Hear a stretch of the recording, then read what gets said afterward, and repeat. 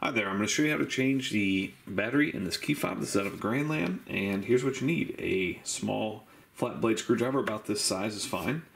And one of the 2032 batteries. You can get these off Amazon, they're just a couple bucks.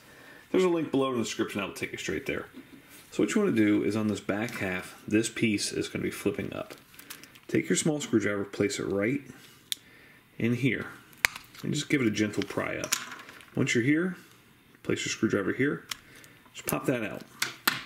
Take your old battery out, the new one goes in, positive side facing up, and make sure it clips into there.